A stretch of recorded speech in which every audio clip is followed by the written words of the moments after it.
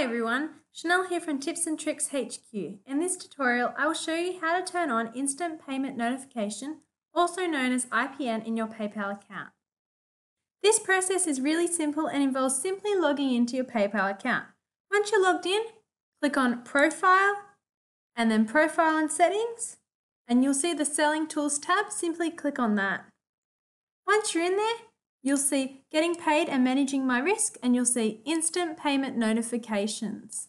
Next to Instant Payment Notifications, you'll need to click the Update button. If you haven't yet enabled IPN, you'll be shown information explaining what the IPN feature does. This information also provides you with situations when you might need to use IPN. So to enable, we'll need to choose IPN settings, and then we'll be taken to this page here. Firstly, we'll need to click Receive IPN Messages Enabled. In the notifications URL, you can simply paste your site's homepage.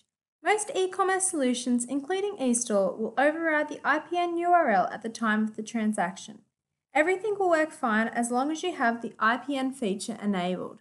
So I'm just going to go ahead and I'll paste in my site's homepage, which I've done there as you can see, and I've got the Receive IPN Messages enabled.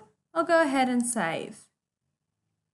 So now I have enabled instant payment notification for my PayPal account. So that brings us to the end of this quick tutorial on instant payment notifications. Hopefully it has helped you to enable yours.